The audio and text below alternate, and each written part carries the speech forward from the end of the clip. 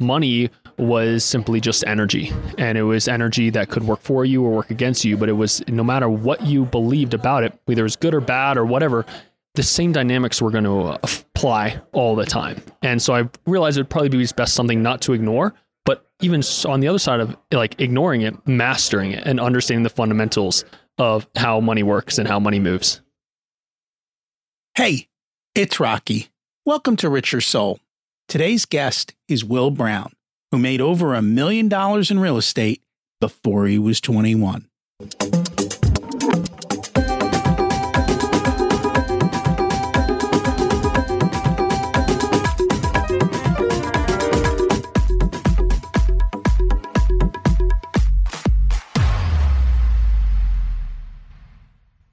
Imagine it's 12 months from now, and you've achieved your major life goals. How does it feel to be in the best shape of your life? To wake up energized, excited about the day? To have great relationships and friends who support you and propel you forward? How does it feel to have an excess of money, to be able to make the choices you want? To be fearless and open to trying new adventures? Imagine being connected to the universe and it providing everything you desire. It's possible over time, and your past does not dictate your future. The only thing holding you back from this vision is you. It's time to take control of our thoughts and use them to our advantage. Welcome to Richer Soul, where we achieve our dreams and create harmony to health, wealth, relationships, time, and spirituality. If you have not had a chance to listen to episodes 1 through 9, I encourage you to go back and listen to the framework behind Richer Soul and how to create the life of your dreams. You can also find all the show notes for this episode at richersoul.com. Today's quote is from Pearl S. Buck. The young do not know enough to be prudent, and therefore they attempt the impossible and achieve it, generation after generation. That's our story today as we meet Will and see how he is able to create his own path in life. Too often we hold back our youth. It wasn't like that years ago. They went out and conquered the world at a young age. Now we tell them it's not safe. Actually, it is. And I'm thrilled to see our youth going out and changing the world. This is another one of the episodes recorded live at GoBundance in Park City, Utah. GoBundance is all about living the tenets we've talked about on Richer Soul. Now you get to see people who are actually living this life. They vary in age, as you can see with today's episode, and they each have different success. But they're finding their path to their ultimate life, and they're going to share the lessons they learned along the way. I hope they inspire you to find your tribe and take action to live your ultimate life. As you know, these will all be releasing on Thursday each week, and they have the GB designation so that you'll know that they are different than our normal weekly episodes. This entire series is brought to you by Profit Answer Man Podcast, where we help business owners ensure they are always profitable and can afford the life of their dreams. Check it out if you're a business owner. William Brown, in 2016, at 16 years old, attended a seminar and learned about real estate investing. He saw real estate not only as an access to financial freedom early on, but also as a way to build a bridge between the world in his head and the world beneath his feet. Armed with $30 to his name and a deep understanding of real estate, built over 1,000 hours of research and a hunger to carve out his own path, he dropped out of school from the College of William and Mary in 2018 and built a $1 million real estate investment business from scratch. But that's not all. He then founded an artificial intelligence startup named TitanX, which is committed to building the world's smoothest customer experience through context-based natural language understanding technology. He plans to transform the modern customer service in every industry through the use of smooth and intuitive AI while laying the foundation for a future where human computer communication is seamless and drastically lowers the learning curve for people across the world who will need reskilling due to humans' transition into the artificial intelligent age. Let's meet Will and hear his story. Welcome to Rich Your Soul, William Brown. It's great to have you join us today. Hey, thanks so much for the opportunity to chat. I'm excited to learn from you today. We always like to start at the beginning. What was it like when you were growing up, and how much did your family and school teach you about money? Yeah, so I've learned that there's two ways to learn, from people who you want to do what they do and from people who you don't necessarily want to do what they do. And so growing up, I learned most of what I knew about money actually through playing video games and through really quick feedback loop, really, instant gratification type of, you try something, it either works or it doesn't work, right? Playing these games. And you see your balance, your coins, your gold, right? Whatever it is, either going up or going down. And so those fundamentals I learned in a way that was fun. When I looked to school, the only financial education I ever got was this part-time online class that I took as a junior in high school. And that basically, it was teaching me what a savings account was and what a CD was. And basically saying, here's the trade-offs. That was it. It's are you serious? And at the time, I was learning about real estate investment because luckily, my mom thought to bring me to a real estate investment seminar because she thought she knew I was sort of interested in this kind of making money type of game. And I was able to really see how the system that we have set up so far was built for the Industrial Revolution. It was built to create workers. It wasn't built to necessarily create entrepreneurs. And I'm not sure if I have a perfect definition of entrepreneurship, but if I look back onto our species' histories, as hunter-gatherers, we were entrepreneurial. As agrarians, we were entrepreneurial. It wasn't until this Industrial Revolution that we started going and building a system that basically taught people to don't worry about your passions, don't worry about creativity, just focus on learning how to do this one thing and do it again and again for 8 hours a day, 40 hours a week, 40 years. And that didn't really seem like an interesting path for me to follow. And I wanted to carve my own path. And so inside of that, I started listening to podcasts, compounded off this real estate one. And I saw that money was simply just energy. And it was energy that could work for you or work against you. But it was, no matter what you believed about it, whether it was good or bad or whatever, the same dynamics were going to apply all the time. And so I realized it would probably be best something not to ignore, but even on the other side of ignoring it, mastering it and understanding the fundamentals of how money works and how money moves. And that sounds pretty typical. My son loves playing video games, and I know a lot of parents fuss over that. And we just had a simple rule. If you want to play video games, make money at it. And he's won over 10 grand playing video games. Amazing. So nice. I'm cool. I understood what was going on. I'm like, hey, if you can make money playing video games, you get paid and have fun, I'm perfectly all with it. As to entrepreneurship, if you think back to the old days, you go to a town and there would be somebody who made horseshoes, right? It's a blacksmith, and there was a baker, and there were people who essentially ran their own businesses. Small, tiny businesses, but they still were on their own 2 feet doing their own thing. The school system was designed, as you said, to create factory workers, right? Here's the bell, ding, ding, ding, sit in your seat, do what you're told. And the world has changed. So even from that standpoint, we don't even need factory workers anymore, in a sense. But yet, the school system hasn't changed. You go back to a classroom from 100 years ago, and the curriculum's the same. Yeah, how scary is that? Very scary. And that's why I encourage people, break the paradigm, find your own path. I think too many people think that in order to educate your kids, that you have to do it yourself. And the reality is YouTube is probably the best educational channel out there, and it's free. Now, you have to figure out the good from the bad, but it's definitely doable. 100%. And it's just, I think, sort of prevailing sentiment is that, screens are bad.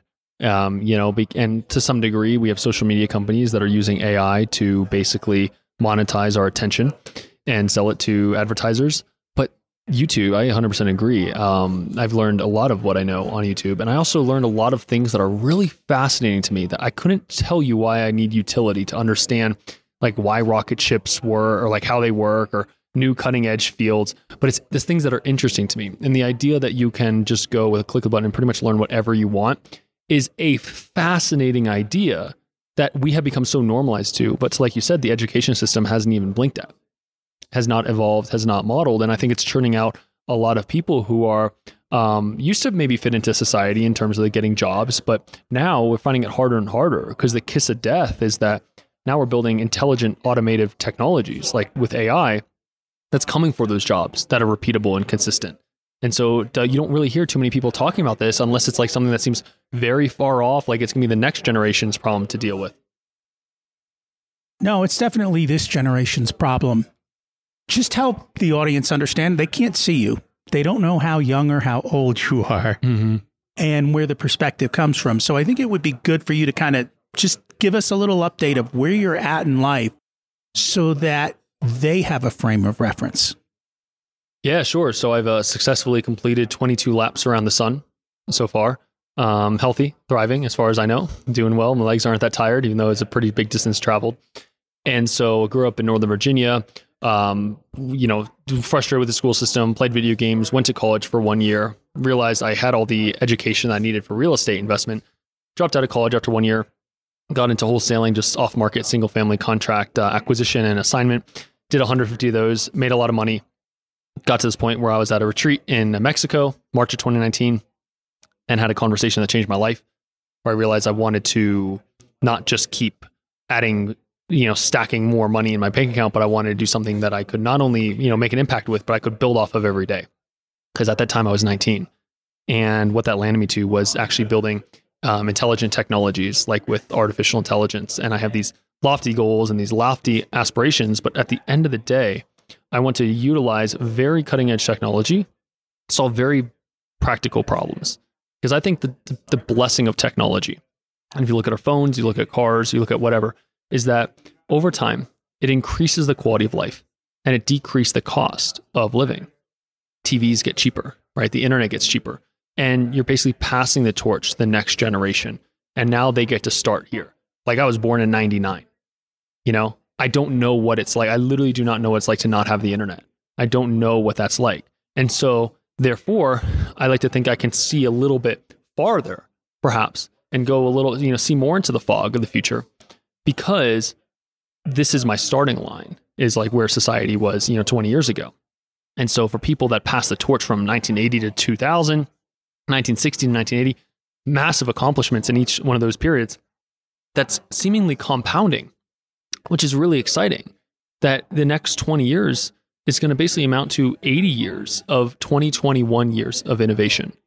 And when I look at that, and then I look at the problems that are plaguing us as a society, like we're saying, education staying out of, not being up to date, it is very fascinating for me to just even try and think about what the world's going to look like in 20 years.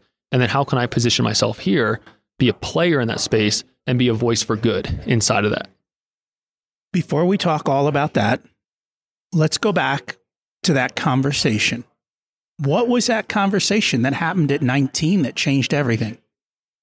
Yeah, we were talking about just like the philosophical nature of problems themselves. And I realized that the earth does not care when it has an earthquake. It just has an earthquake. Human beings care. It's not a problem to the earth. It's a natural process that's been happening for billions of years. It's what formed our earth, right? And so I realized, okay, if we as human beings create the problems, we're probably going to continue to create the problems. And if we look at where we are today versus 100 years ago, I would say we have a lot more problems, a lot more complex problems. We're never going to get to the point where we can solve all our problems. And I realized that building a technology that can solve a problem is that solution, that technology is going to expire when there's a new type of problem that comes, right? Just like this very, just like I said, philosophical, and I'll get to the realization that we had, is I saw that the technology that would last forever and that would continue to provide value to humanity would be one that didn't solve problems, but made all problems easier to solve. And that sort of ties into how we interface with the world right now. We tap into the intelligence of billions of people with our fingers, with our thumbs. But the opportunity is, what if that bandwidth was higher? What if we could communicate naturally? What if we could ask questions specific to our circumstances and get the very best advice and have it follow up with us to actually have it make a difference? Because Google is great if you want to learn a fact. But if I could say, hey, I want to lose weight, what is Google going to say? It's going to give me 30,000 different people's opinions when my circumstances are very unique to me. My value systems are very unique to me. What's going to make the difference for me is specific to me. And so having something that can be hyper personalized, I didn't exactly know what that looked like yet. I still don't know exactly what that looks like. We're building the bridge right now of communication so we can have a bigger bandwidth. But that was the conversation that we had, was how can we build this thing such that this compounds every single year and that more and more people get to tap into what's going to make the difference for them without having to necessarily even know the questions to ask or have the motivation or have the accountability. That was what came out of that conversation. When you were speaking, I was laughing. And one of the reasons I was laughing is 100 years ago, people had real problems. Today, we have made up problems. Of course. Yeah. Right? We don't have to worry about water. Mm-hmm. We don't have to worry about heat or electricity or a flush toilet or where our food's going to come from. All of these things are pretty much solved. And yet today, most people have more problems than they did 100 years ago, not because they were there, but because they have so much free time to create problems in their mind. Absolutely. Yeah. And in case we're not, I think we're going to kick education system while it's down. Most people would agree that, hey, it needs to be revitalized, but I don't really have a lot of respect for the people who are saying they're doing stuff because there's not a lot of innovation happening in that space. To these problems, though, I think we've pretty much solved physical survival. And for the rest of the world, technology is creating access. People in Africa right now have cell phones, right? It's just a matter of time until they have decentralized electric grids and water pretty much as they need. I consider that solved because we already have the solutions there. It's just about implementation now. What's not solved is our own mind. And what's not solved is seeing a map of our mind. And what's not solved is seeing exactly what's going to make the difference for us, or what are the drivers of our own behavior? What is the source of why we're creating these problems? These are unanswerable questions. We know so little about the mind. We find ourselves in this new world where the quality of life is higher, but mental health and enjoyment of life is lower. It's an interesting paradox. A lot of that probably has to do with media, TV, whatever the mechanism is. They learned, and if you go back 100 years ago, 1920s, the amount of marketing that was going on was not it was there, but it wasn't of the level it is today. It wasn't of the caliber it is today. And they did not understand the psychology of what they were doing like they have today. And so all of those things have one underlying driver. If I can make you feel uncomfortable in your life or inadequate and show you that I can solve your problem, you'll hand me your money to solve whatever problem it is that I've now created for you in your life. And that's basically what it is. But the one problem that most people struggle to handle is the reflection in the mirror. And instead of looking at that, they're looking at everything external. And none of that is going to change anything. No, I mean, that's absolutely right. And you were saying, to get their dollars, to get their votes, to get their beliefs, to get people to march for them for whatever it is. It's really interesting to me when I first sort of was birthed out into the world after I left school. I was like, wow, this is not what I thought it would be. Most people are still just figuring it out. Most people seem lost, confused, angry, or upset. Why? Most people don't know. That's the interesting thing. And, to go into it, I think that's where balance comes in, and being able to have and focus energy and carving out time for all the different dimensions of what does it mean to be a human being? What does it mean to live a fulfilled life and to live on purpose? I think that's the antidote to this cycle of creating problems to then solve them, to have people fight about them, to then create more problems. I think having people live in authentic alignment for what they see. I've never met an evil person, Rocky. I've never met somebody down to the core who wanted bad for the world. But I have met people who got a little bit out of tune. I like to think we're all like little guitars when we're born, and we get banged up as kids, right? sometimes we don't have the support to get back into tune or even realize that that is possible. And so we just go and we argue or we fight or we kill or we, do all these terrible things. But that's just our self-expression. That's what we think makes the most sense to do in that moment. And one of the craziest realizations I had is like, even for somebody who's like, a murderer, can I honestly say that if he or she and I switch places and I live the life that they live and I had the upbringing that they bring and I had all the experience that they brought, would I seriously think that I would do something differently? It's kind of an interesting thing. It's so easy to take the moral, high ground and say, oh, I never do that. But that's from our perspective. So deeply getting to, okay, well, what caused those ripples and those compounding effects? How can we get to the source of it? And then how can we dissolve that such that that is not something that's going to continue to ripple through society? Because I think once you stop the hurt, you stop people from hurting others. And those are the basics of human nature and psychology of what we want at the core. And the murder solves that. It gives a person power. It gives them control. It gives them significance. Granted, it's not the right way to do it, but that is the life they've seen as the solution for how they can do it. And when your subconscious gets locked into that, that's what you do, because that's the way you've been programmed. And so now it's a matter of reprogramming that and kind of taking that step backward and figuring that out. You said a word that we don't like: balance. And the reason we don't like it is because everyone thinks that everything has to be equal, which is impossible. Mm-hmm. So now you've set yourself up for this requirement that is so hard to achieve. So we talk about harmony because life is going to have its ups and downs. You're going to have your ups and downs. And just kind of like music, different parts play at different times. And you're never going to be perfect, but yet you're creating your song. And so if you live in harmony, different times you'll have to follow different things. But overall, if you do it well, it's a life well lived. Yeah, I resonate with that. And I see what you're saying about balance, implying like this equal amount of time spent with your kids versus wife versus business. I don't think that's like effective, slicing and dicing. It's not like, cutting a pizza into equal sizes. Some things require more time, and at different stages, they're going to require more time, more focus, more energy than others. And so, I love the analogy there of being in harmony. Makes a lot of sense. So let's talk about one of the things that you mentioned before we hit record, which is the diamond theory of life. So what is that all about? Yeah, so it's a notion I came up with a couple months ago when I was trying to visualize what a personality was.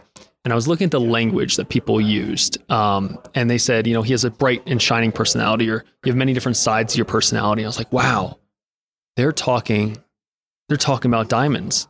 And how I tried on, and I truly believe that all beliefs are made up. All beliefs, even gravity, it's made up. We don't know what happens inside black holes, right? But we get to choose to keep the ones that serve us. And so the diamond theory of personality basically states that you have a diamond and it's pretty much fixed in terms of the different sides that you have. And I found that most human beings will only discover 1 to 3 of those sides that they have. And they'll only spend time polishing 1 to 3 of those sides. And when I just tried on the idea and I just asked myself the question, what are the other sides that I might have that I don't know about? I had no idea. And I was like, well, why might I have them? If I just stay in this inquiry, right? Because I have the business side, I have the, the working hard side, I have the family side, I have these identities.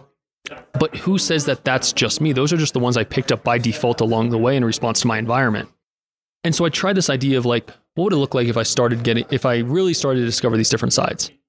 And I picked up this hobby called dragon staffing, which is one of these staffs. It's carbon fiber, has like this rubber grip, and has these spokes on the end that light on fire. And you basically spin it really fast and move it, like throw it up and move it all around your body. You've probably seen it like, Hawaii or Thailand or like some of those fire dancing. And I never saw myself to be that person. But now, a couple months into that, I don't know myself without that. And that side that I have pulled back the cover on that I didn't know that I had, but that I was just curious. I was open to trying new things. has opened up exposure to me of communities of really rad people that I would not have met, that I would not have learned from, that I would not have become a more full person if I had just stayed within the real estate or tech or the business mindset. I want to get to the point where I'm so multidimensional, people struggle to describe what it is that I do or who it is that I am. That to me just seems like the most interesting way to live life. And I think there's gold nuggets that come from each one of these different sides. I think you unveil a side. This is theoretical for me, right? But when you become a father, right, you basically create yourself as a new identity and you get new lessons and new struggles from that. And you get to bring those to everything else. But as human beings, I don't think like who we are is what we've accomplished. I think who we are is how well we can interface with a myriad of other types of human beings. I think that's the level of emotional intelligence. I think that's the level of culture that I aspire to be. I don't just want to get along with everybody because I figure out the ways to get people like me. I want to be able to create genuine, authentic connections with any human being, no matter their background, no matter their age, no matter their race, whatever.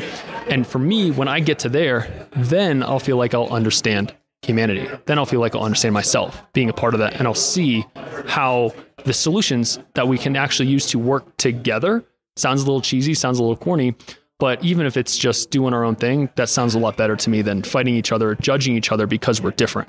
And so I'm on this quest of opening my mind right now at this stage of my life and learning about as many different people and people that dress differently or, wear different clothes than me or live in different places.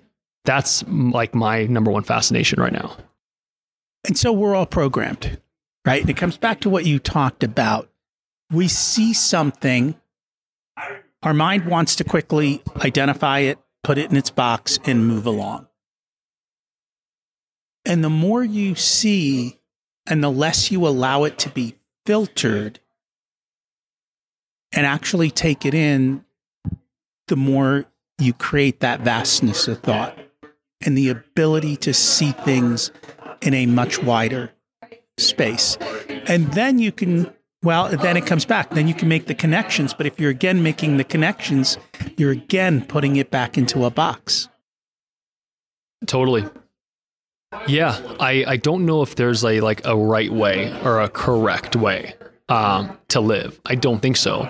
And if there is one, each person should look different because we all look how different we all look. Our mind, look how different we all grow up. All these different experiences. I first couple of years I read a lot of books, I listened to a lot of podcasts. Then I got to this point where I sort of saw the same themes happening again and again and again in podcasts and books, right? And I was like, what's wrong here? I was like, oh no, I'm actually just starting to get it. And then I was like, nature is fascinating. And then some of the people I look up to most in my life and throughout history have really said that they learned from nature. And the biggest lesson that I've gotten from nature is that diversity creates sustainability.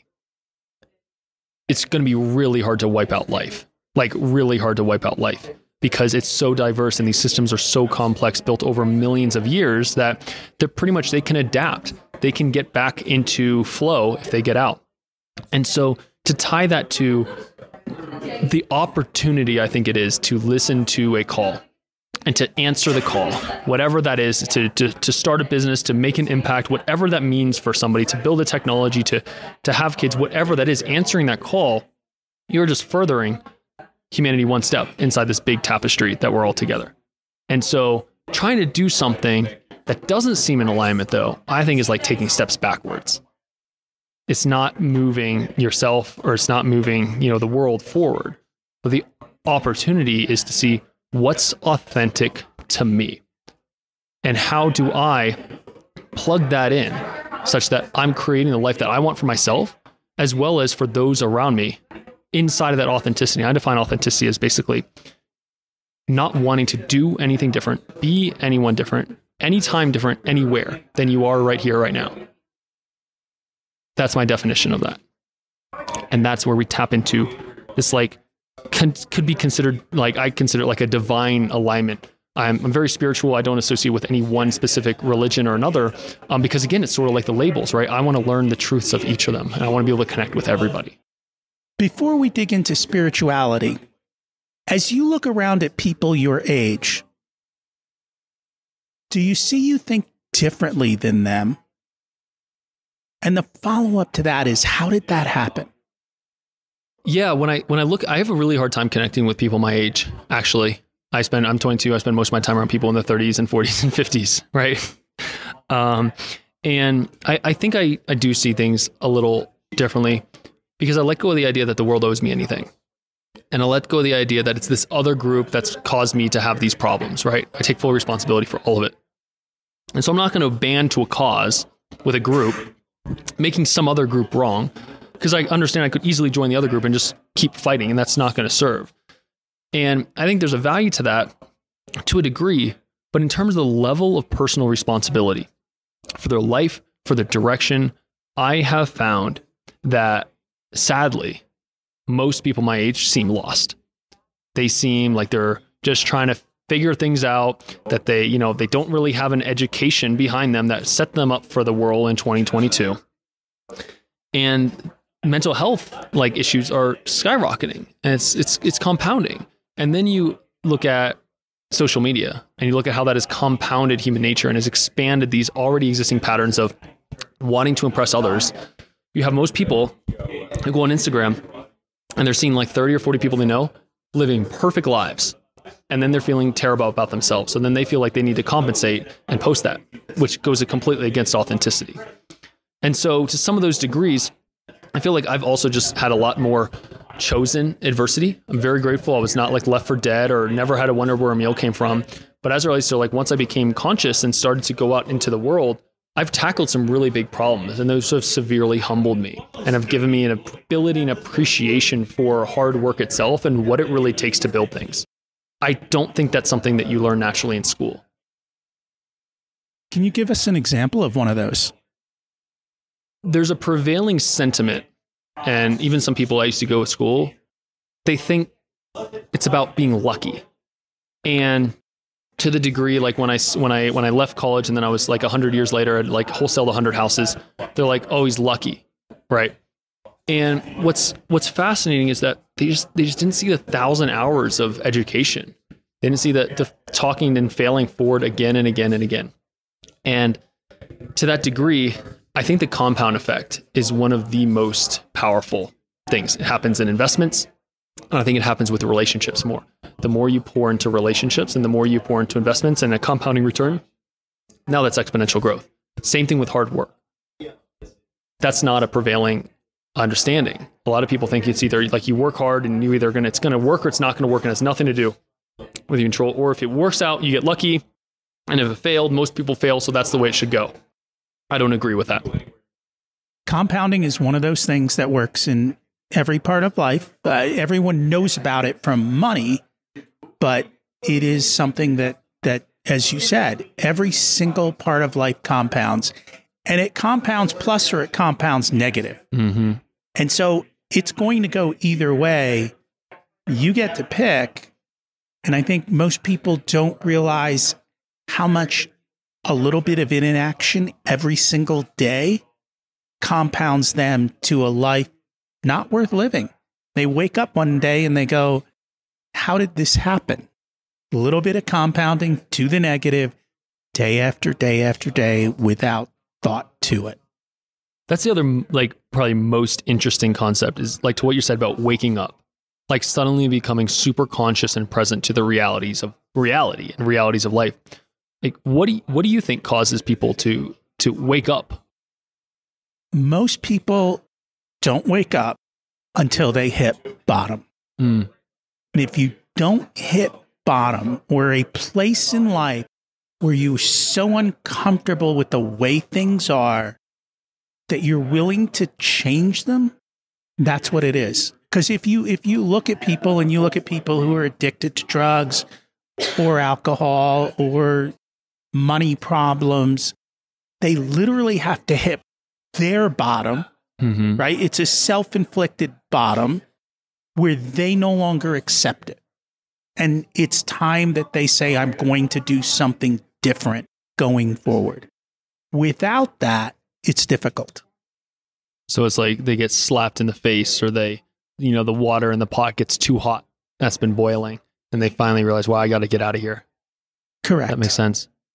I feel like I almost hijacked that because, Jeff Bezos said that when he was young, he was basically asking himself, if I was on my deathbed, when he was making big decisions, looking back on my deathbed, like from my deathbed, what would be my input to this decision? And that was very powerful. Like for me to think like when I'm 80, 90, 100, 110, whatever, look like, how can I tap into that future version of myself?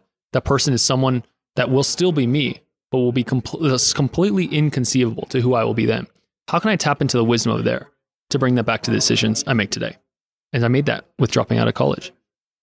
Smart move. One of the things that I recommend for people to do is to write their eulogy. Because then you know what you want, and then you can work backwards and figure out what will get me to that eulogy and what are the steps that I take. And then when you're taking action, you're like, hey, is this in line with what the legacy I want to leave behind is? Yes or no? And it makes it so much easier because you've defined it, you know what you want, and you work it backwards. Yeah, I agree. And I think it's one of those things that, death itself is an interesting concept. This concept that we're here and then we're not here. A lot of people I found in my life don't talk about it a whole lot. Or they talk about it as something that's like, that's never going to happen, right?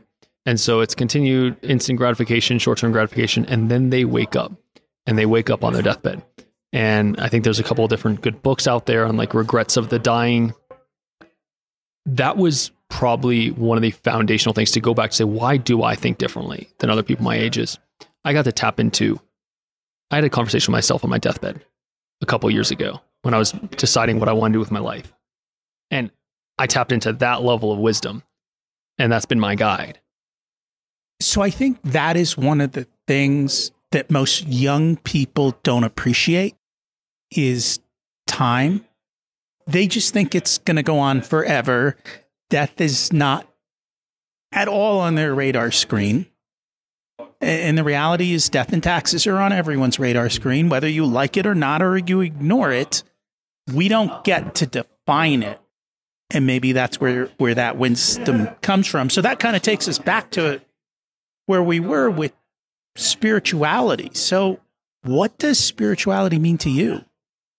I was in the desert last April and I was building a campsite, and we built this big like Game of Thrones style fire pit, and I was lugging these huge rocks down this hill, like multi-100-pound rocks, flipping them over. We built this amazing fire. It was very cold out.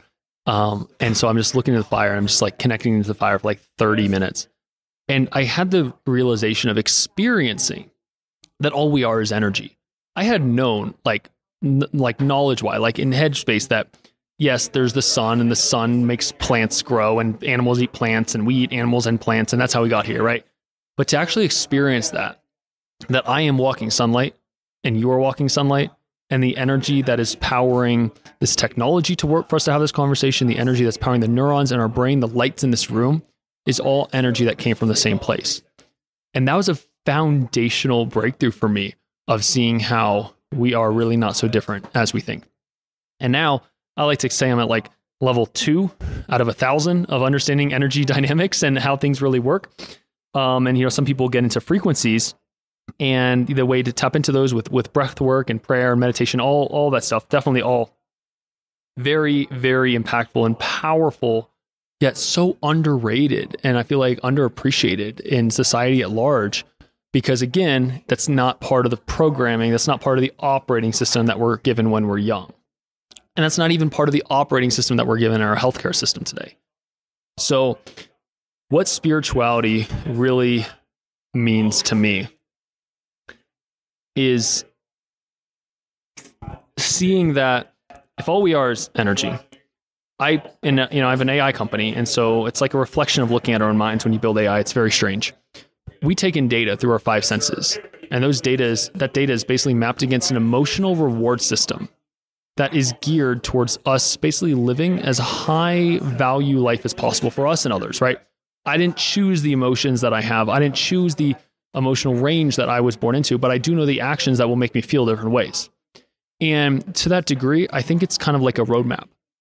And I think spirituality is being able to put together in your own mind with the belief systems that are going to serve you being able to get into authentic alignment and follow the roadmap that you were given when you were born. That's what that means to me. In addition to connecting and seeing that the only difference between you or I, or me and anyone listening to this, is the one that we make up in our head, right? That's it. And so being able to bring that level of understanding and appreciation, right? I don't know. I don't do this perfectly, not even close. I'm at level 2 out of 1,000, I feel. And it's exponential, each level. So that it's like a way to live life, constantly checking in, getting feedback, not just from other people, but also from yourself and saying, okay, well, why am I feeling this way? Or what doesn't seem right about this? What does my intuition have to say about this? That's that realm for me. That wasn't Burning Man that you were at where you were creating the fire. Okay. Sounds similar. Never been to Burning Man. Plan to go for the first time this year. Cool. Is it back on? I know they were online because of... I think it's back on this year. Yeah. I've heard a lot about it. Maybe one day I will go to. Definitely an experience. Absolutely. So yeah, it is amazing how energy works, how our human bodies work, how we can eat a meal and somehow our body takes that meal, which is whether it's plant or animal, and it turns that into new cells in our body that regenerate. Because every 120 days, we're a whole new person as every cell is replaced in our body. And somehow this miracle occurs. And for the most part, we still don't understand how it occurs and the mechanisms. And we don't even know how to necessarily control it and adjust the programming and make the changes. And I think science is finally coming back around to understanding this. And there are a lot of groundbreaking stuff happening in biofeedback and a whole bunch of other areas of how this will all come about. So we shall see. And as you kind of mentioned earlier, the next 10 to 20 years, the magnitude of change is going to be astronomical. So people are going to have to learn to change and change quickly, or they're literally going to be way left behind. Yeah, and I think you can already see that to some degree with the, companies that are refusing to innovate or even adopt the internet have gone out of business. People that have just, it's a natural order, right? That's the other thing. Diversity makes nature work, but also the cyclical nature of it. That was that rebirth and cleansing of new things, survive, evolution to work. It's happening in accelerated fashion. I think the body is the most intelligent thing in the universe that we know of right now. And had a thought a few months back. I was like, wow, we had nothing to do with the creation of our body. Really, it's something. It is the biggest gift that we are given. And for me, I've started to connect how my body and mind are correlated as it relates to energy. Or if I'm not motivated, or if I'm not able to do the things I want to do, from an intellectual or creative standpoint, what am I doing with my body? Am I just sitting down? Am I just, getting lazy, getting fat?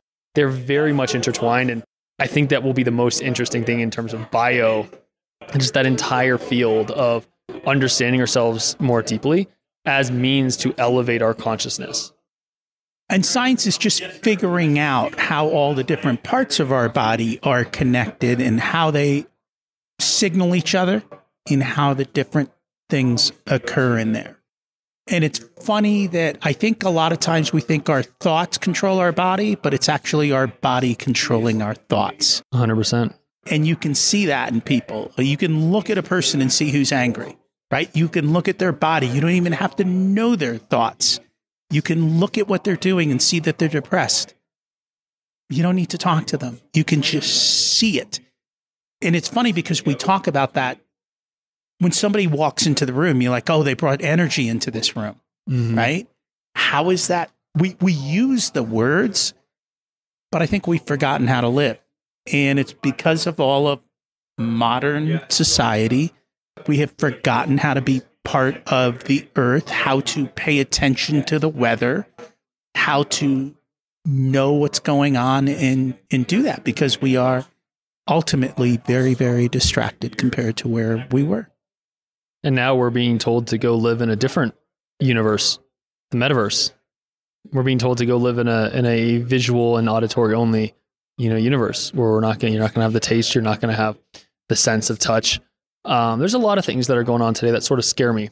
And the reason it scares me, not because of technology itself, but because of the intentions behind building that technology. Like Facebook connected the world, sure. But now with the different platforms, they've connected the world to the point where they have got people addicted because they've used these machine learning algorithms to basically figure out what's going to have you spend most time on it, custom to you. And then how can they get you to spend most time on it? Not because they care about your life, but because they want to make the most money to advertisers. And so to the degree, it's sort of like, should companies like that keep growing? Where is the line? Where is the bar? I think these are questions that we're answering every day as a society. And over the next couple of years, we'll really see how these things shake out because it's all so new and there's no precedent for things like this before. I think there was a movie when you were a little kid that kind of showed the future. It was that little box of a robot, WALL-E. Mm-hmm. Love WALL-E. But you saw what the future world looked like when everything was automated and essentially, the metaverse. Everyone was just stuck. And there have been plenty of movies that talk about that. And I think they foretell the future. And people think, oh, that's kind of silly. But if you think about Jules Verne and the books that he read, 20,000 Leagues Under the Sea, and all of the books he wrote over 100 plus years ago, they show kind of where we are today of what it is. And I think a lot of these movies kind of show what happens to humans when all we do is plug in and forget. So who's to say? But we have the power to change it.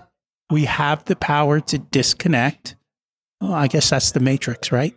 Red pill, blue pill. Absolutely. Yeah. And I think that's not, I love the Matrix and it's obviously dramatized, right? It's very dramatic. But I think we get to do that every time we have a thought.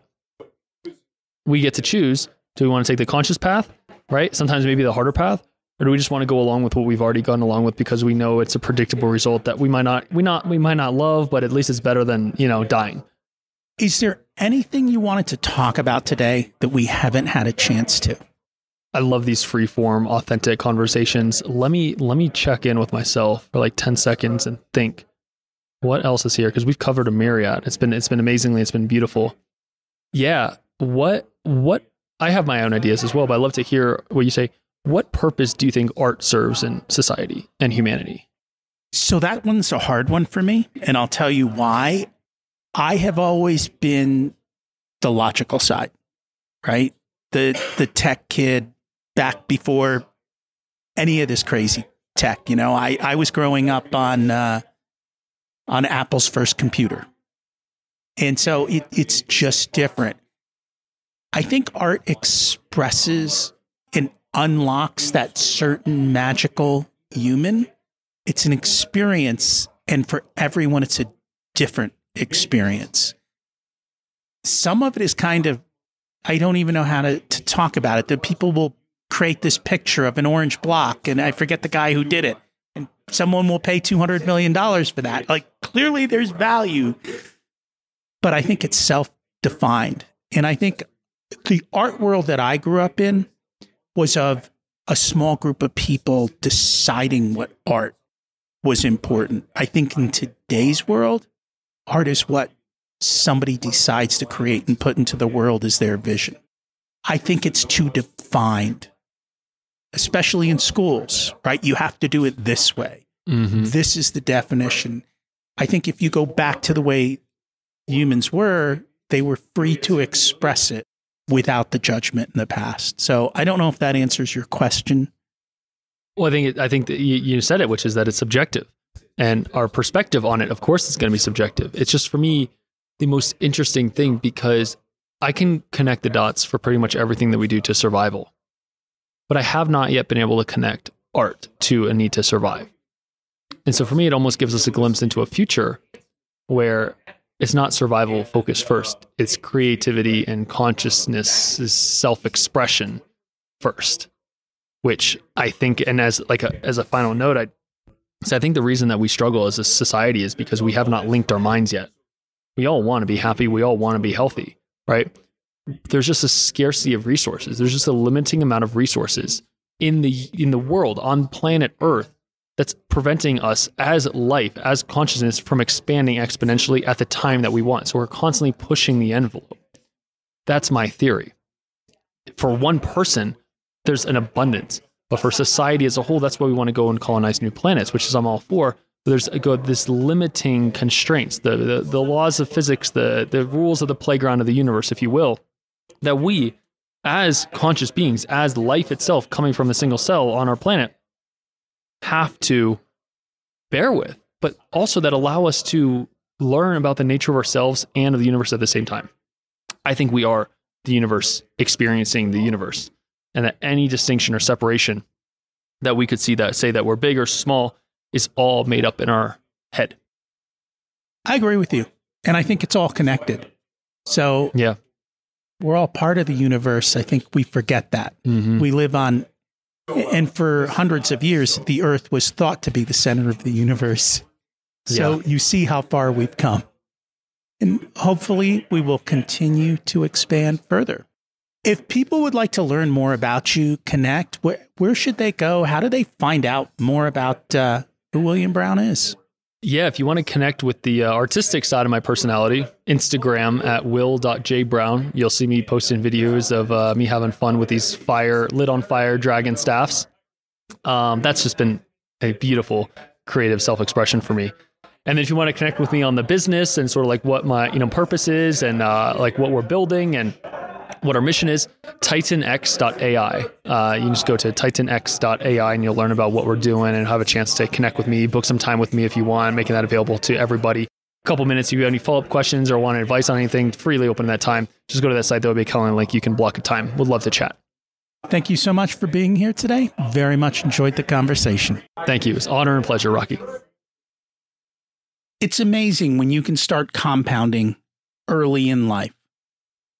Just saying no to what society tells you to do and go learn and take action. Reality is, at the end of the day, it's not about the money. It's about living the ultimate life on your terms. And I hope this inspires you to do just that. Next week for our bonus episode, we have Mike DeHaan to share his real estate and life journey. I know you're going to love it. If you enjoyed the episode, I'd appreciate you sharing it. Thanks for listening. Have an abundant week.